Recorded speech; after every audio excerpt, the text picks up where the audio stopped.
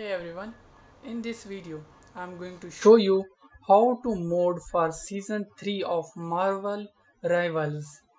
If you want custom skins like the one I'm showing you, you will need a program called WinRAR.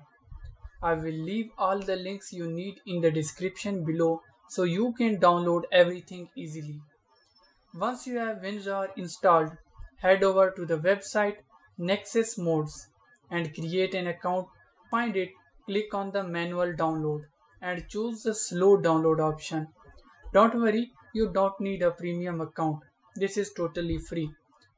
You are modding at your own risk. Though so far there haven't been any reports of ban for using mods. After the download finishes, open File Explorer and navigate to the directory where your game is installed. Mine in Steam is path is Steam Library, Steam Apps, Common, Marvel Rivals, Marvel, Binaries and Win64. Once you are in the folder, drag the two downloaded files plugin and dsound into this directory. You should see them listed there along with the other games file. Next, go to your main Marvel Rivals folder and open the content folder. Then go to Parks. If you don't already have the mods folder here, create one. I usually name mine mods with a little dash before it. This is where all of your mods files will go.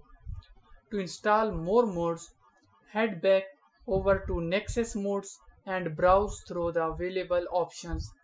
For example, let's say you want the muscular cloak.